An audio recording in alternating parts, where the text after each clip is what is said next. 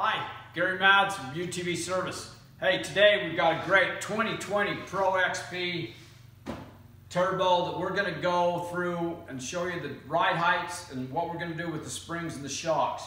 It's got the live body shocks on it. We're really excited. Customers excited. It's got 54 miles, so basically I have a belt broke in and everything's settled.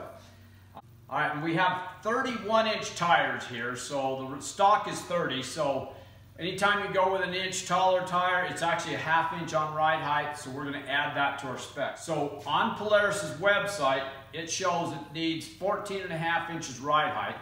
If you add the ½ inch more in the tire size, we should have a 15-inch ride height coming off of this Polaris Pro.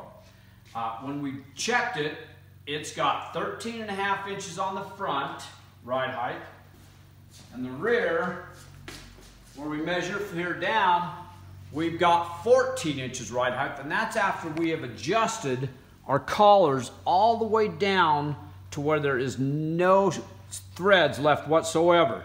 So, and we're at 14 inches. So right now we're an inch off and we can't get it anymore. So Polaris says they're trying to come out with a fix here, but here's our fix. We're gonna put a shock therapy dual rate spring kit all in this vehicle today and show you that we can get our ride heights, and the customer's gonna be much happier with the dual rate spring kit. All right, now that we've got our rear shock up on the bench, we've got original springs off of the vehicle, and here's the original spring comparison. This is your little tender spring. This is the upper shock therapy spring on the rear. This is your lower, this is your main spring, the original, and this is the lower spring for your shock therapy kit.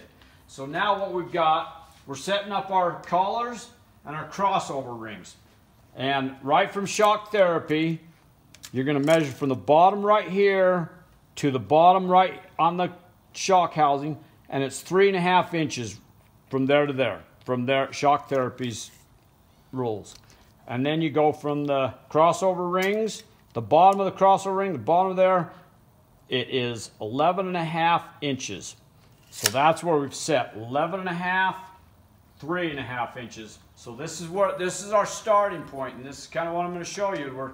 This is where they tell you to put it. Now we're going to install all the springs, and we're going to get it back on the vehicle, and then we'll show, after we get the fronts, we'll show you the fronts, and then we'll show you the whole where they're actually at after we get them all seated in. All right, now we have the front shocks off of the XP Pro. We've got the springs off. We're setting up the collars and your splitters. So 2 1/4 from the bottom, from that shock body right there to the bottom, and then we have 5 inches to the bottom of the crossover rings to there. So now that's exactly that shock therapy setup says to start with. So here's the fronts. Now we'll go on with their dual rate kit. We're going to get them all set back up. As soon as we get that all done and go run it for a couple times, seat the springs, we'll come back in and we'll check ride height and see how we're doing. All right, now we've just got all the shocks and the springs put together. We set them to exactly shock therapy's instructions. You saw that on the bench. We went out, test ran it, got them seated, hit some really hard bumps, doing about 30 miles an hour. Came back in, ride height on the back, spot on, 15 inches. That's exactly what we want. Problem here is the front is at 13.75 inches. We're still after 15, so guess what? We need to pull the shocks back off. We're going to add somewhere between 7 and 10 more turns in there, and then we're going to adjust the crossover range to get it. This is why when you get these instructions and you put them to their specification, it's strictly just a starting point.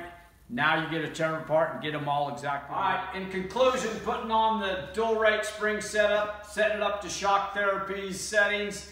Now we had to go, we went 7/8 more of an inch on the preloads, and we matched that with our crossover rings down, so it matches the amount gone down to work right.